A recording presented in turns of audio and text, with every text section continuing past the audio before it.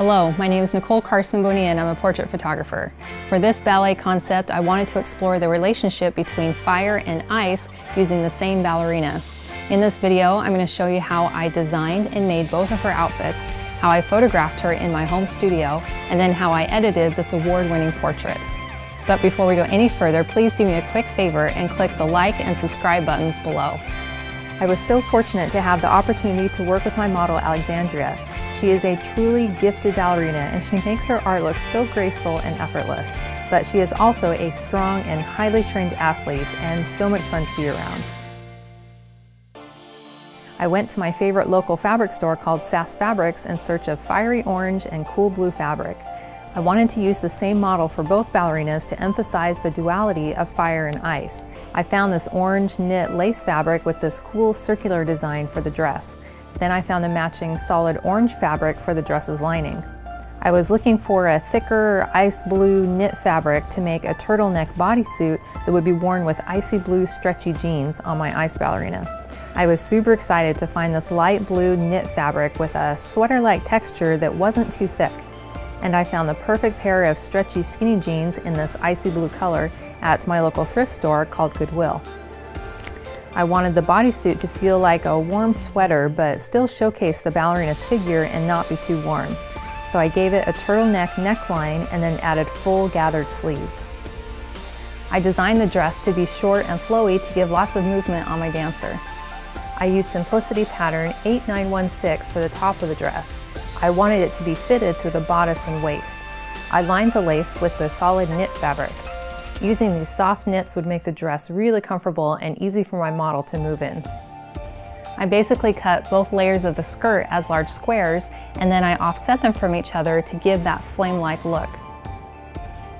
I wanted Alexandria's hair to be full and wavy. I curled her hair using my curling wand.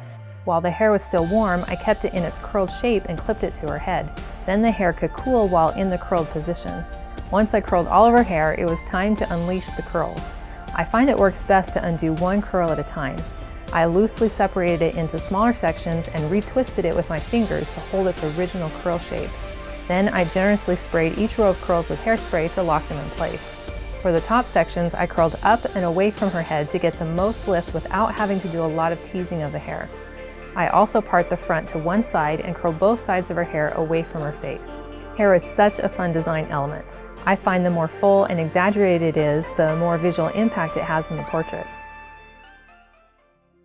I converted the guest suite of my home to my portrait studio.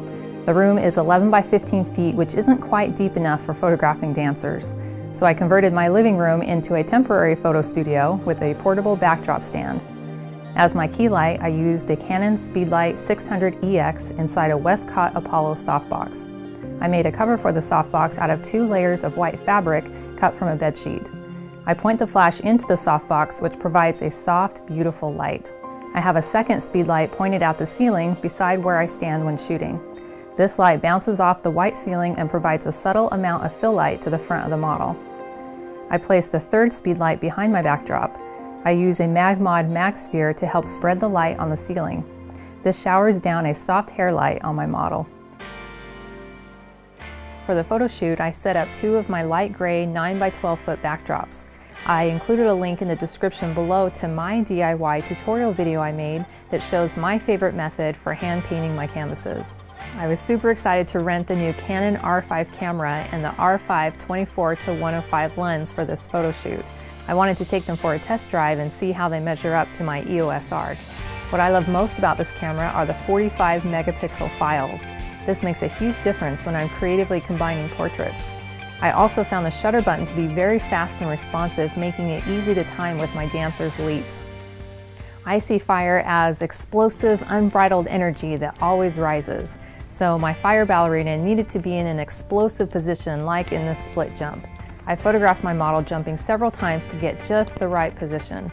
Alexandria is so strong and flexible, she nailed it every time. She didn't have to jump very high, just focus on having really good form, which was super easy for her. In contrast to fire, ice is solid, heavy, and grounded. I envisioned my ice ballerina kneeling on the ground in this graceful position.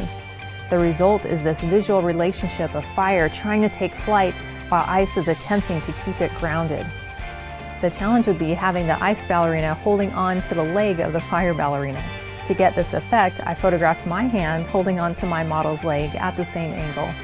Once I was done photographing my model and had eaten some dinner, I went back with the same lighting and photographed the flowing fabric. I set up the shot and then had my husband press the shutter button for me while I threw the fabric to get the shapes I was looking for. I like to import my photos into Exposure X6 for culling and organizing. I use the color tags to identify my favorites. Once I've selected a favorite, I export a PSD copy to Photoshop for editing. As you can see, my dancer extends past my backdrop, but I wasn't concerned about that during the photo shoot. This is one of the unique challenges of shooting in 9-foot ceilings. What I find works best is to create a path around my subject and then paste them onto their own layer. Then I take a photo of the backdrop without a model in front of it and blend it in to expand my background. I also clipped out the fabric throws I liked best and added them on their own layers. This also allows me to move the subject and additional elements around in the composition independent of each other. Once I decided on their placement, I painted in their shadows on a separate layer. On my fire ballerina, I added a few extra pieces of hair from other shots to add to the flame-like shapes. On my ice ballerina, I clipped out and added the photo of my hand and was able to easily blend it in under her sleeve. My last step in Photoshop was to add the darker vignetting to help focus the viewer's attention on the ballerina's faces and expressions. Then I went back into Exposure and added my final color grading to my layered Photoshop file. I made a few modifications to two of my favorite alien skins, which are Kodak Ultracolor 100 UC and Golden Hour Orange. I had a hard time choosing between these two final portraits as my favorite. I like the dynamic pose of the ice ballerina on both of her toes, but I also like her kneeling on the ground, emphasizing the contradiction to fire. I ultimately chose this one. Here are a few additional portraits I equally love from the photo shoot.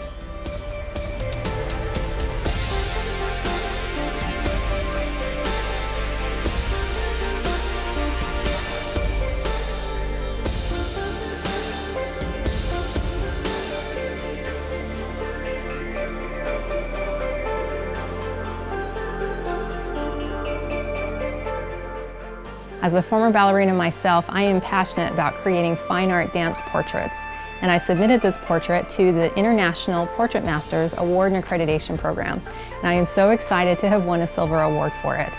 And I cannot thank Alexandria enough for her collaboration on this fun project, and it's such an honor to see it recognized. If you like this video, please do me a quick favor and click the like and subscribe buttons below. Then I can keep taking you behind the scenes with me to my creative photo shoots.